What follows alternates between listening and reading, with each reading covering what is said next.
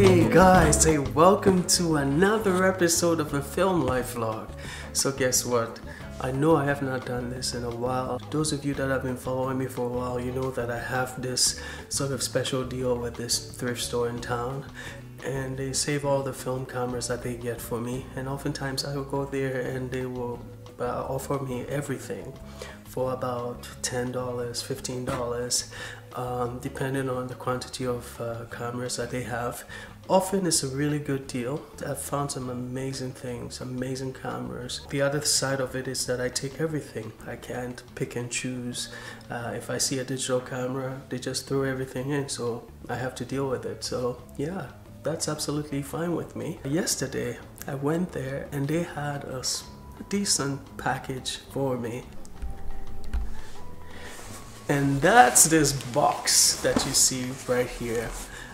I must say that it's a pretty decent haul. It's not the biggest haul that I've seen, but I would say it's very, very decent. And I'm excited to share that with you guys. So when I found this bag, I was curious. I knew what it was because I could see the camera right in there. And that's a digital camera. Now usually I'm not a fan of digital cameras, but I must say that this one here is pretty nice looking. Ever since I started shooting digital for my business, one thing that I'm realizing is that it's an opportunity to challenge myself. It's not as enjoyable of an experience as shooting with film cameras. However, it's a great opportunity to challenge yourself to see what kind of image you can get with cameras such as these. And I must say I've been able to get some pretty decent images from my digital cameras recently. The experience is not as fun as shooting with a film camera, but the images that I've gotten are pretty nice, some of them. And so I'm not going to look down on a camera like this, really. It's a pretty nice camera. It's a 12 megapixel actually. I'm not sure if you'll be able to see it, but it's right there, 12 megapixel. It's a zoom lens. And look at the size of that LCD screen. Beautiful, eh? And it also came with a little quick setup guide right there. And also has some other accessories. I guess this is a pouch that you put the camera in. Decent. The charger. So the batteries are those little flat batteries that fit in here. Nice. The Pentax software. I guess back in the day these things were a big deal, right? Not anymore though. And I guess an AV cable right there. And that's it for that package. Next. And this one here, I guess this one is a 110 film camera, Concord.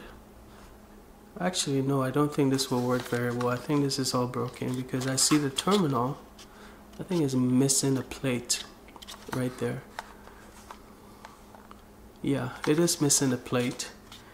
So if I want, I can retrofit it, but God goodness, it's too much of a hassle. This is no good. And then this is going to be interesting. I took a quick peek at this box, and I must say, oh, this thing is hard to come out.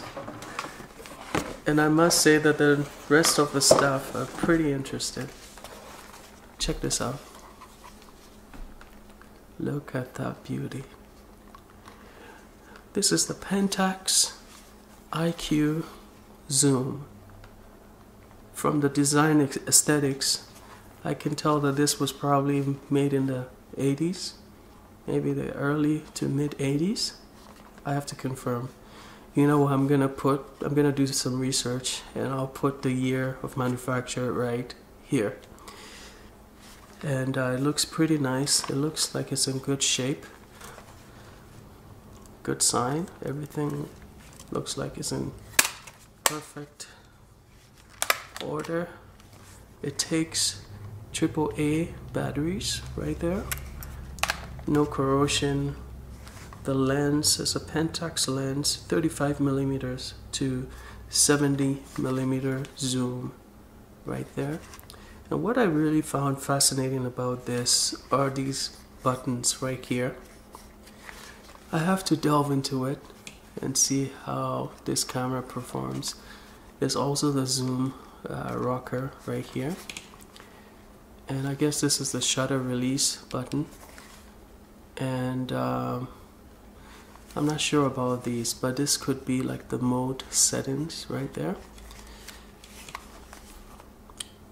That's good stuff. And next, when I saw this box, I was literally so excited. Because guess what? This is the Olympus stylus.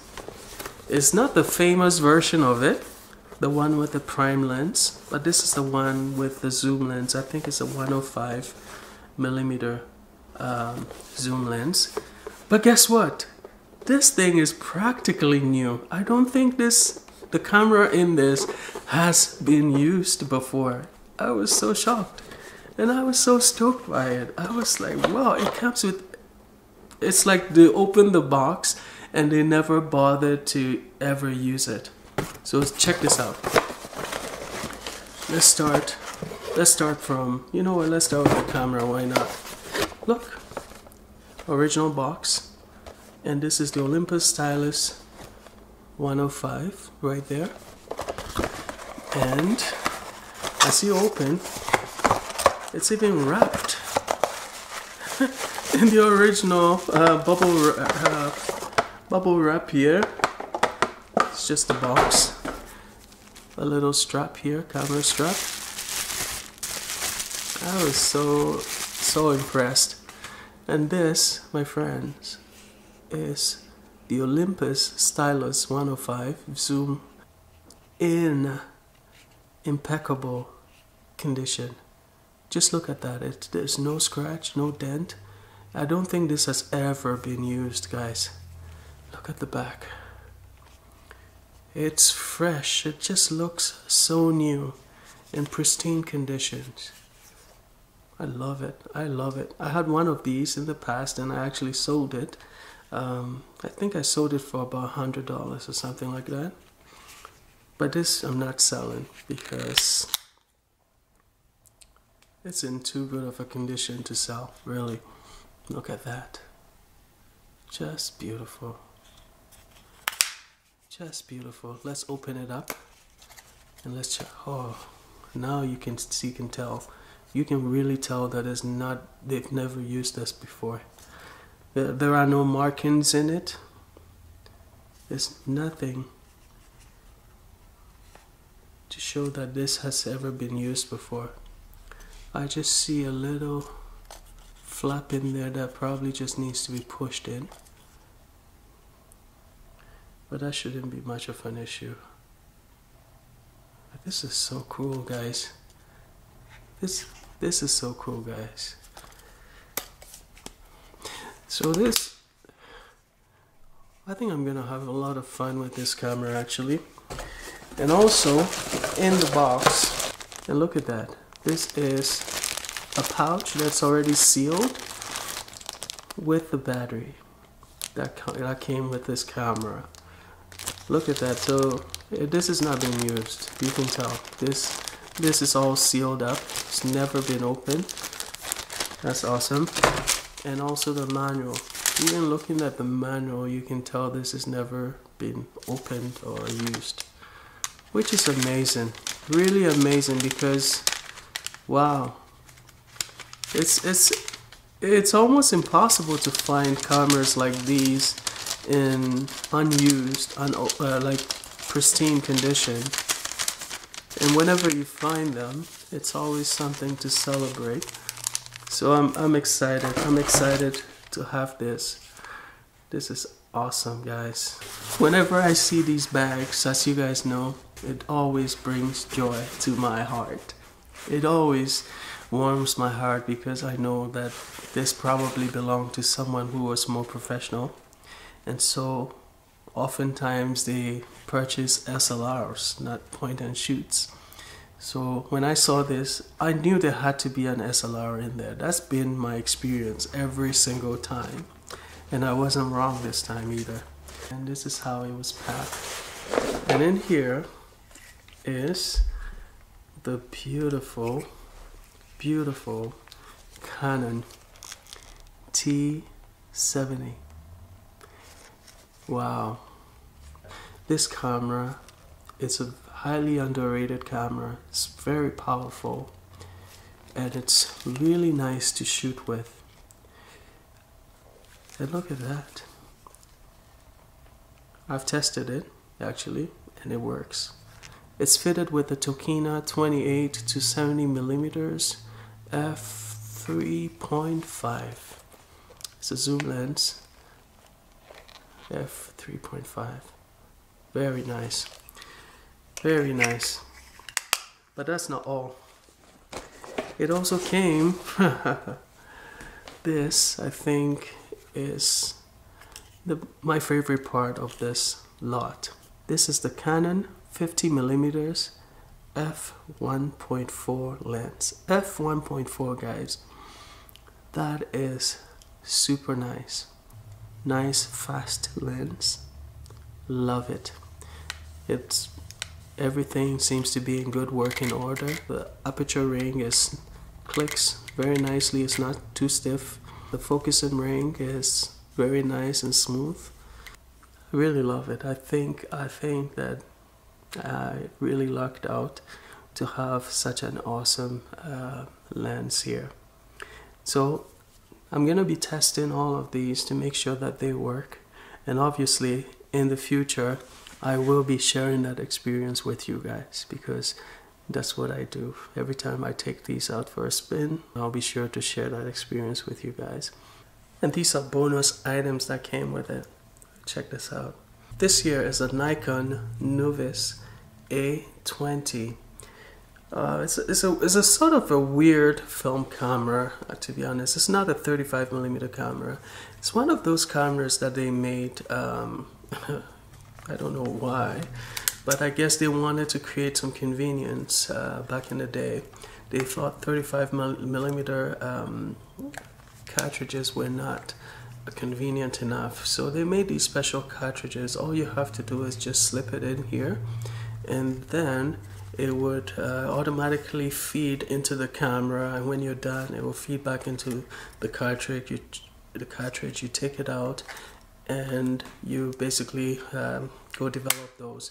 Those cartridges were, the format was smaller than the 35mm. Suffice it to say that that format is practically dead.